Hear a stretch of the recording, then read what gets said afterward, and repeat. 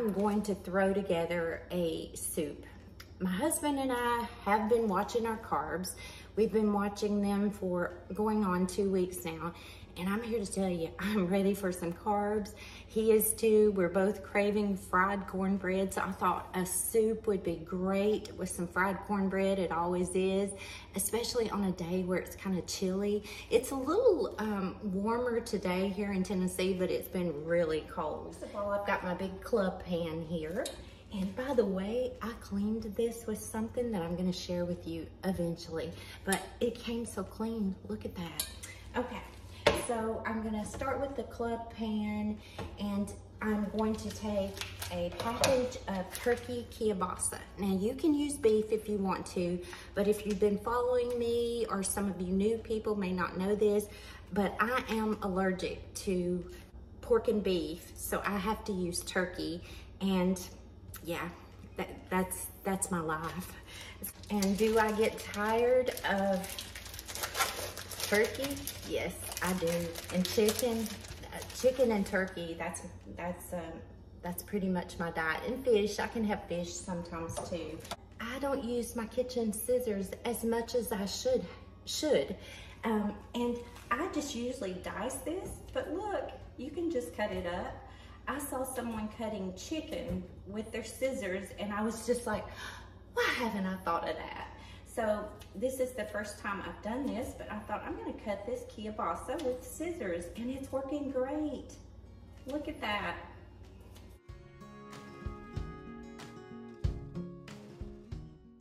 I like that a lot.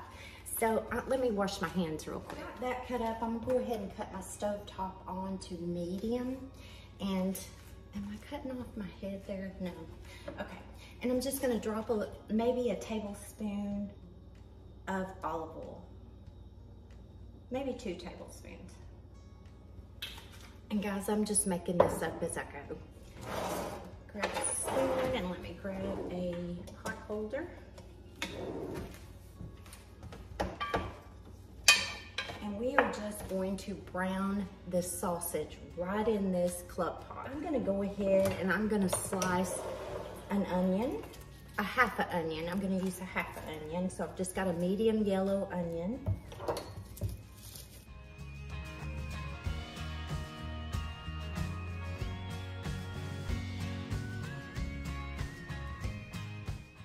And you know, funny thing is I actually own a dicer. I'm just so old school. I'm so used to cutting it up myself. And maybe when I get older and maybe my hands don't work as well, that dicer will come in handy for sure. I really do like it, but I rarely break it out to use it. So,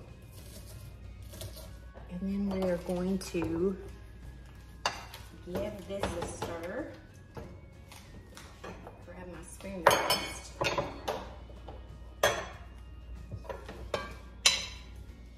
Okay, not yet heated up.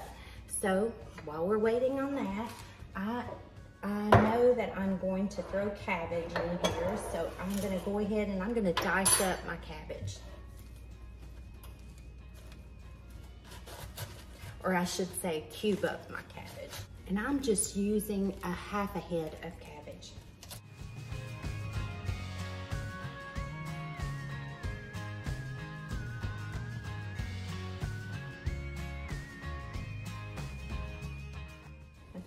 It's going everywhere. It's going all over the floor. Okay, so we've got our cabbage cubed and we've got our onion diced. And I'm just gonna give this a stir. It's starting to sizzle. I've got some leftover white beans that my husband made white beans on Sunday, and I don't wanna throw them out. I've got about 2 cups. So I thought, what can I do with these white beans? And I make a soup that's similar to what I'm doing now a lot because it's so good.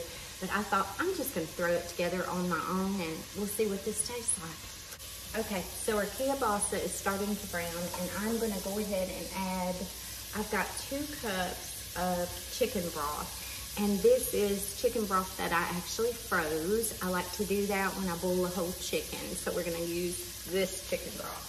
And it's still partially frozen, but it will unthaw as it cooks. And now I'm gonna add those white beans.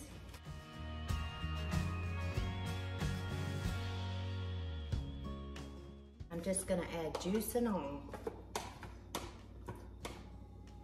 I'm gonna add 1 can of fire roasted tomatoes.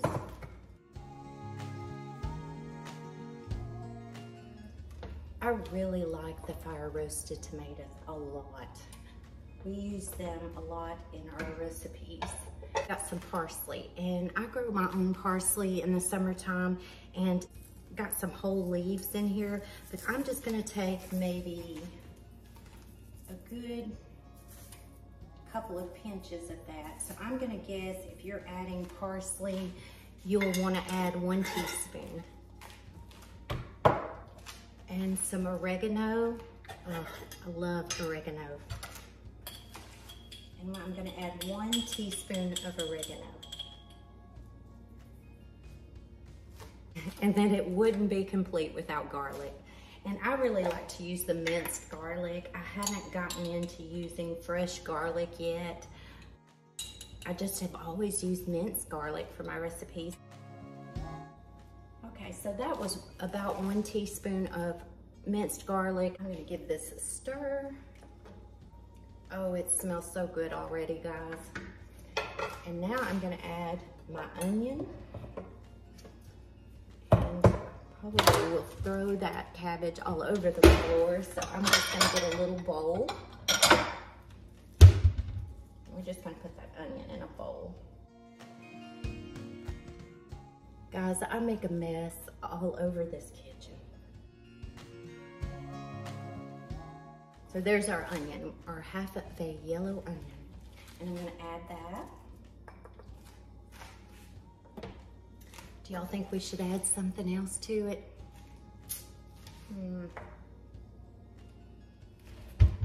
Bay leaves. We need bay leaves. So what I think I'm gonna do is let this cook on medium heat for about 10 to 15 minutes so the flavors all cook and blend together. But while that's cooking, I wanna show y'all something. Look, I know you've probably seen this in my videos, but about a month ago, maybe 2 months ago, I found this at Goodwill, and I gave $3 for this. My husband, he collects the signs you see all in my kitchen. Well, he and I both do. We both love them, but that is his passion. When it comes to antiques, he loves the signs. So when I found this at Goodwill for $2.99, I knew I had to have it. He was coming home with me, and Mr. Yellow M&M, he came home with me, and he works too. I cleaned him up, I washed the inside, and you just drop M&M in the back of it, and pull the lever, and it comes out the hole here. And it does work. This is so awesome. My husband did really like this, and it was a nice addition to our kitchen. I don't know if you guys like to go to Goodwill, but I like to go every so often and to find things for the house or things to be creative with. This is gonna need to cook for about 10 to 15 minutes, and I'll be back. Hey guys, you didn't realize I had you in my cabinet, did you? It's been boiling for about 10 minutes now, and I'm gonna go ahead and I'm gonna put my cabbage in here.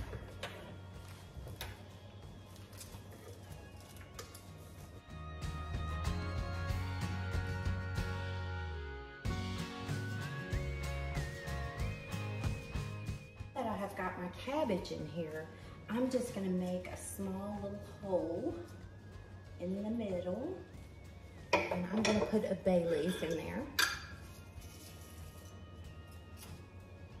Well, it looks like I don't have a whole leaf, so I've got 2 little pieces. I'm gonna put it right in the middle, and then I'm gonna make another little hole. Okay, and you do not want to ingest your bay leaves. You wanna make sure that you take them out. So I like to always remember where I put them, so that they don't float around and you have to dig them out, and that does happen. So I've got 2 bay leaves in here, And the reason you don't want to ingest them is because as you digest them, they can actually cut your GI tract. They can cut your throat, your esophagus, and you do not want that to happen. Just gonna add a little salt and pepper. And I really like the cracked pepper.